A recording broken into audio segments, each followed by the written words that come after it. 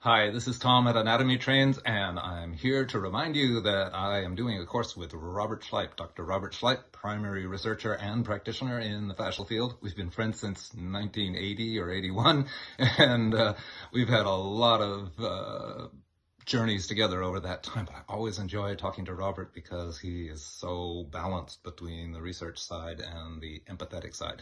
And we're going to be taking fascia into that emotional realm, both how one senses the fascia in the first place, but where those signals go and how we organize responses at the spinal cord and upper levels in terms of our emotional response as well. This is not a finished thing. We don't exactly know all the connections between fascia and the emotion, but we'll be exploring that in both a research and an empathetic way, because that is Robert's way. I'm still looking forward to talking with him. I hope you'll join us both.